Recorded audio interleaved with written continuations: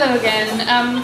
This poem is sort of about if anyone's ever been in a relationship where you are completely at the whim of the person you are with to a point where you are willing to see every fault in yourself and feel terrible about yourself all the time. Anyways, it's called Ode to Evan. Hey, remember that time you talked to me behind darkroom doors? It was pretty funny how much your girlfriend hated me the lengths she went to. Remember the night you ended things? I called you crying under covers and you didn't tell me till we were saying goodbye. Or how we used to perform White Stripes covers under covers, all muffled guitar, whisper, strings, and sounds. It was late. Or that time you ate so much blue you got sick. Turning inside out is pretty funny if you think about it, and we always thought about it, drawing haikus on the inside of lockers and painting question marks on our lips, tongues, and foreheads. We desecrated textbooks, but there were no unibrows or blackened teeth.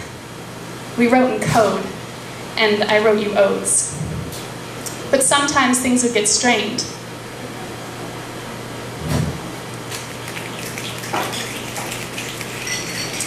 I pulled on my muscles trying to fit for you, and you hated pulled muscles, almost as much as you hated your mother's affection and feet.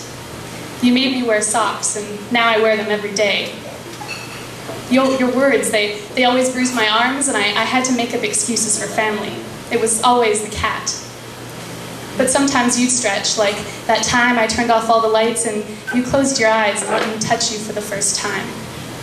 My hands were sweaty, and I filled your features with tips and knuckles. We sat in silence until someone knocked on the door. I think it was my brother. He loved you, loves you, still asks where you are. And sometimes when we play video games, your name's on the characters. And I always forget to erase it, but it always makes me sad. Yesterday, your mom was in my garden, and the union of your biology and my botany brought me to tears. And as she held me, she told me that your arms were covered in lines. Every day I bus past that road, the one near your house with trees and corn, where one day we took off all our clothes and ran naked through the corn stalks. And I pictured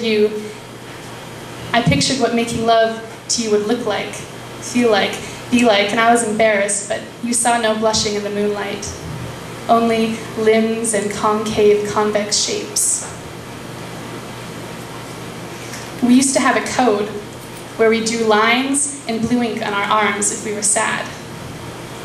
My arms are covered in lines that stretch like muscles stained from overuse, and no one would notice, except for you.